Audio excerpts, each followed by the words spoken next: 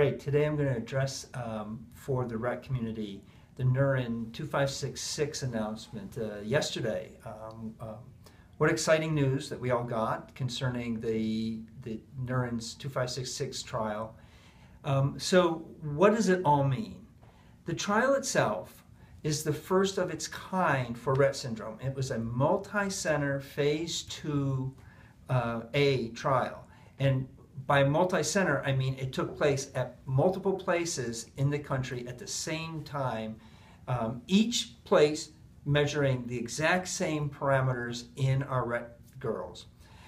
This is the first time a multi-center trial has been done, and we at rettsyndrome.org are really proud that we are part of the sponsorship for this multi-center phase 2A trial.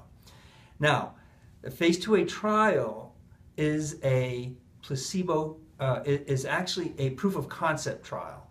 And the proof of concept in this case was essentially a placebo-controlled trial with escalating doses, and with the primary outcome measure being safety and tolerability.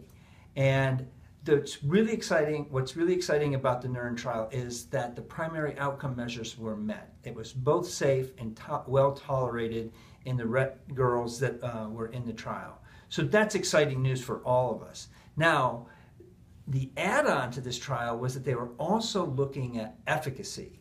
And efficacy in this case was essentially changes in behavior for the girls. Each of our girls is very different from one another, so there's not a single outcome measure that could be measured across all the girls, because each girl is different and is an individual. So the group at Neuren, at Baylor, at University of Alabama Birmingham, at Gillette had made a decision to essentially use behavioral scales and study the girls before the study started, and study the girls while the girls were on the drugs to see if behaviors changed.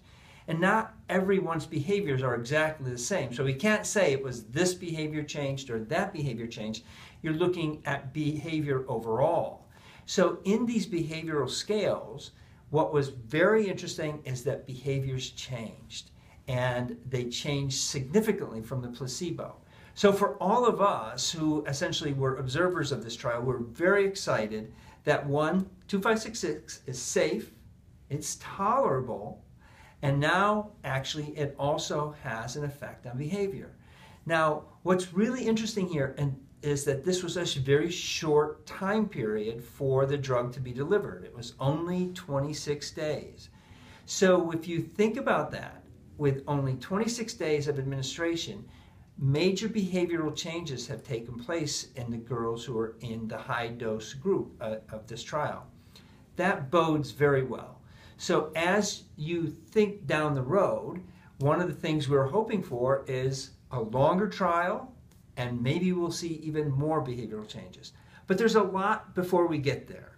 The next stages for Neuren Pharmaceuticals is to essentially sit in front of the FDA and tell them all of this great news, and apply for orphan drug status as well as breakthrough therapy status.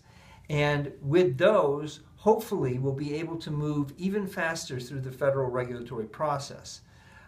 But this is not for the faint of heart. You have to essentially go through this federal regulatory process at every step to make sure that you don't make mistakes in your next clinical trial. So phase 2A clinical trials, move to phase 3 clinical trials, or it could be a different age group for another phase 2A. All that's to be determined. So I can't tell our Rett community what's the next trial is going to be. It's just that Neuren, as well as rettsyndrome.org, are working on what's next, and we'll be working with the FDA to make that determination. So these are exciting times for us. We've taken our first step. Today, Wednesday, November 10th, that first step is behind us, and we are looking down the path, looking towards the horizon, and looking at the next set of trials and how do we move it forward. Thanks for your time.